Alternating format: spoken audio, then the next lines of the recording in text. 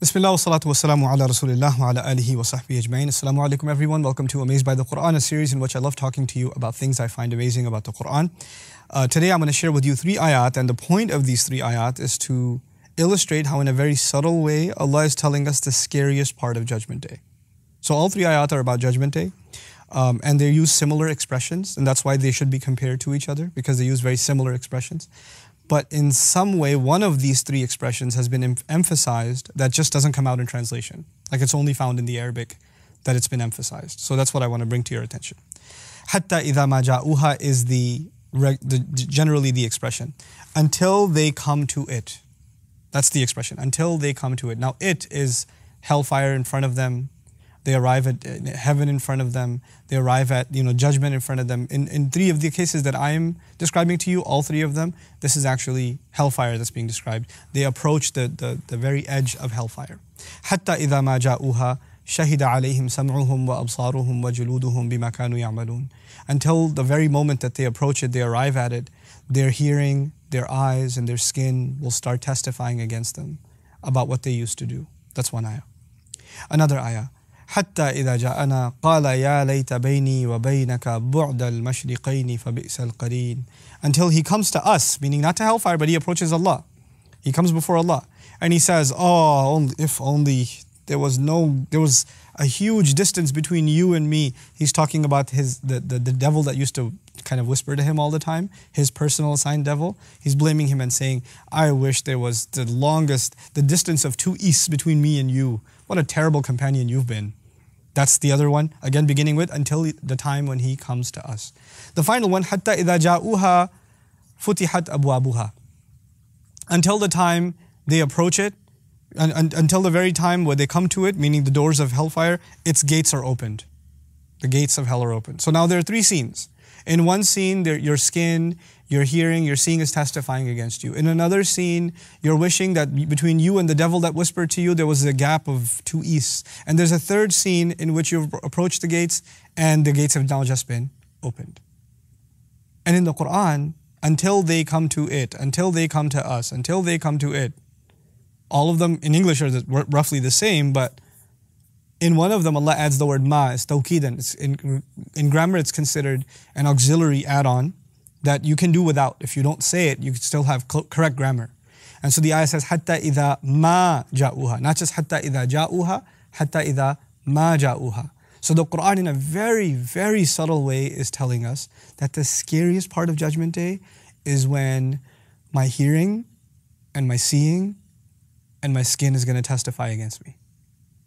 That's the scariest part. It is scarier than meeting the devil that was there, whispering to me all the time. It is scarier than hellfire itself, the gates opening itself. It's scarier than that.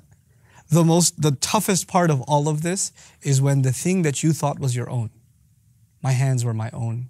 My eyes were my own. My ears were my own. I listened to what I want, said what I want, did what I want. I used this body for what I want. The skin basically includes the entire body. Whatever I did with this body, which was mine, is no longer mine. It is testifying against me. It is speaking out. It is incriminating me. No one can incriminate you better than yourself, your own body. لِمَا شَهِدْتُمْ عَلَيْنَا. Why are you testifying against ourselves? There's this almost, insane conversation. Why are you testifying against myself? Even I don't, understand the principle in Islam. The skin that I have, these eyes that I have, the gift that Allah has given me. Right now I can turn this way and look that way, and turn this way and look that way. I can do that. It's completely under my control. That's because Allah has given my nafs the ability to control these limbs.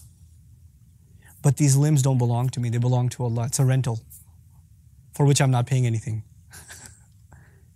And it's going to be returned to owner. And one day is going to come when it goes back to its owner, where it's not going to be mine. The truth of the fact that it was never mine is going to be revealed. And so when I turned this way and I looked in disobedience to Allah, the eye itself was bothered. Because the eye belongs to Allah. The eye doesn't like to disobey Allah, I do. So the eye cried inside, why is He making me do this? I don't want to do this. I wasn't made for this. I was made to obey Allah. Allah says, سَبَّحَ لِلَّهِ مَا فِي السَّمَاوَاتِ وَمَا فِي الْأَرْضِ. Everything in the skies and the earth continuously declares Allah's perfection. Everything is in complete submission to Allah in the entire universe, every cell, every atom, which is what my hands are made of, what eyes are made of. So this eye, these hands, this skin, it's actually been coerced into obeying me. I think it's on my side. It's not. It's actually my slave. These are my slaves. And Judgment Day, they are freed so they can go back to their original master. And then they complain to their master, Master, he made me disobey you. He made me disobey you. That is the scariest day, the scariest moment of judgment. When you realize what you don't own, when I realize what I don't own, what it is that we were given, and how we took it for granted, how we are actually in complete ownership of Allah subhanahu wa ta'ala. May Allah Azza wa Jal give us real consciousness of Judgment Day, and may Allah Azza wa Jal help us appreciate the power of these words, so you and I and our families are truly prepared of standing in front of Him. Barakallahu li wa lakum. Assalamu alaikum wa rahmatullahi wa barakatuh. Assalamu alaikum wa rahmatullah. If you enjoyed this video, please do share it with friends and family. If you want to see more videos from this series, click on the box at the top. If you want to see other videos, click on the box at the bottom. And don't forget to hit the subscribe button. Thanks.